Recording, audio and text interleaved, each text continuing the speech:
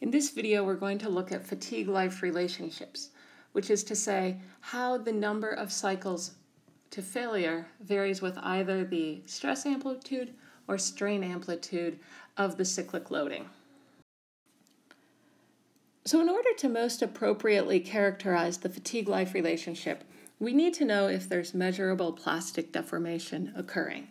If there is, then it makes the most sense to consider the fatigue life in terms of the strain and the number of cycles to failure, and we'll see in a minute why that is.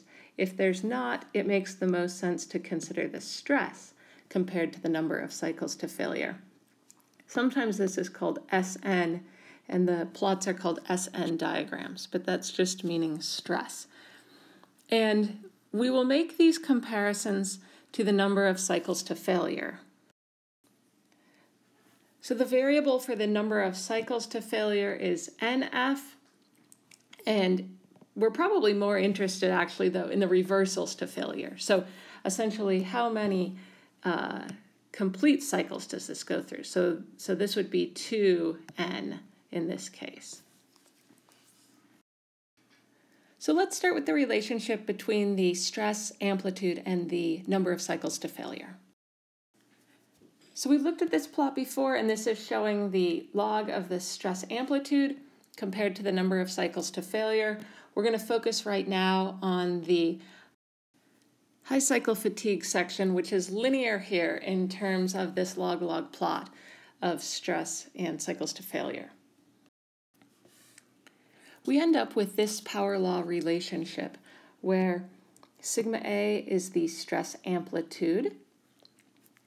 This sigma F prime is the fatigue strength coefficient. Its value is related to the tensile strength of the material, and is maybe on the order of 1.5 to 2 times the tensile strength. This A here is the fatigue strength exponent, and it's typically on the order of about 0.05 to 0.12 for smooth samples. I'll point out that I've written it here as negative A because that's how our textbook is doing it, but sometimes it is written as just A, and then the value of A has the negative sign wrapped up in it. So as with all power law relationships that we look at, if we plot this like it's shown here on log-log scale, we end up with a linear relationship, and the slope of that gives us A. We do need to note, though, that this is 2 times NF, and so we want to be careful with that when we're plotting our x-axis. We can now consider what's happening in terms of the strain. So if in the high cycle fatigue region all of the strain is elastic, we can rewrite that equation that we just had to be in terms of strain in terms of stress. So if it's all elastic, then the stress and strain are related through Hooke's law, so we can write the stress amplitude is equal to the stress range divided by 2, and that's equal to the elastic strain range times the modulus divided by 2. And so we can essentially plug this back into the equation up here. So we end up now with a relationship that is going to let us predict the number of cycles to failure based on the elastic strain amplitude. And we have essentially divided through here by the Young's modulus, and so we have a new sort of prefactor here, which is that fatigue strength coefficient now divided by the Young's modulus, and then we still have our same number of reversals to failure, and then the same fatigue strength exponent. So this is relating the strain to the number of cycles to failure in the case of elastic strain, which generally is the high cycle fatigue region. Now, let's consider what happens if we have plastic strain instead. Where the strain is plastic instead of only elastic, we end up with this relationship. So this is the elastic strain amplitude with plastic strain. It's equal to the plastic strain range divided by 2. And the equation looks pretty similar, only now we have this fatigue ductility coefficient. And that's multiplied by the number of reversals to failure, raised now to a different exponent here, b. And again, this sometimes is taken to be a positive exponent. And the values here range from about 0.4 to 0.75. So similarly, we see this power law relationship between the strain and the number of cycles to failure. The fatigue ductility coefficient, as we might expect, depends on the hardening behavior of the material as it undergoes plastic deformation.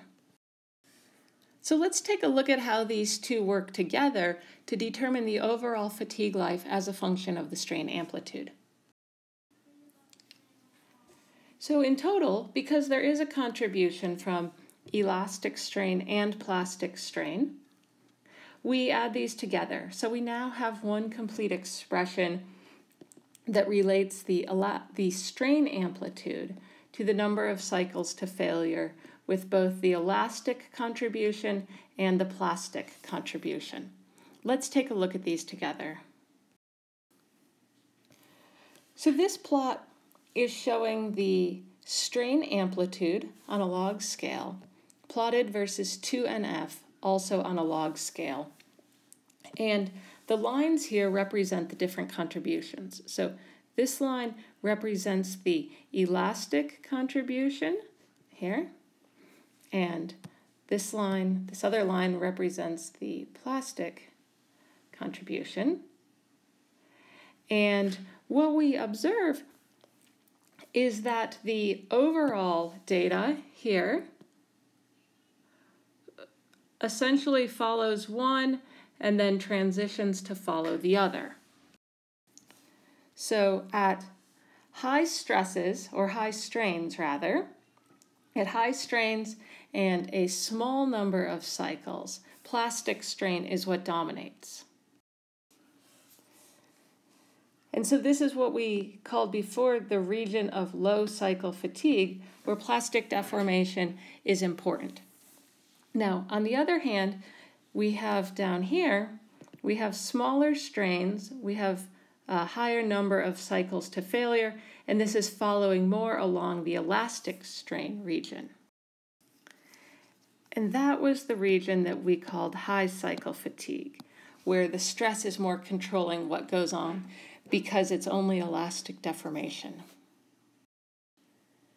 We can kind of put all these pieces together now and look at a stress-strain curve that would show cyclic loading and see where these different parameters come out in terms of the mean stress, stress amplitude, strain range, strain amplitude, and so on. So this plot over here on the right, this is a stress-strain curve. And if we just kind of looked at this part right here, this would look like elastic loading and then some plastic deformation. Instead, this is cyclic loading because this is fatigue, so it gets loaded and then it gets unloaded and it gets loaded and it gets unloaded. And the region where the stress-strain curve is linear corresponds to the elastic strain. So over that range right there, the deformation is linear.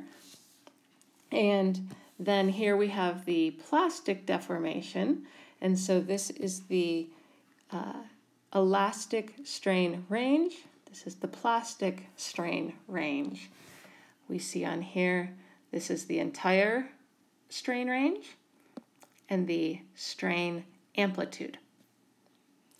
So we can sort of compare that over here to these little shapes, and those are the hysteresis curves of loading. So when the curve is very narrow, it's almost all elastic with very little plastic deformation, whereas when the curve is very wide, there's a lot of plastic deformation as compared to the elastic. The stress ranges are also labeled on here. So down here is the minimum stress, the maximum stress. So we have the stress range and also the stress amplitude. Sigma m here indicates the mean stress and the mean strain. So just in terms of what the numbers might be, in terms of strain amplitudes and number of cycles to failure, let's look at an example based on that equation that we developed. So this example here uses this fatigue coefficient 470 MPa, Young's modulus of 210 GPa, a value of A equal to 0.1, the ductility coefficient equal to 0.1, and a value of B equals to 0.5. And so here are the different strain amplitudes. So the strain per cycle versus the number of cycles, and showing the elastic contribution and the plastic contribution. And this is just the sum total of those two contributions. So that's what we would predict based purely on this function. So in this video, we have looked at how the fatigue life varies based on either the stress amplitude or the strain amplitude, and the relationships with the number of cycles to failure which control those.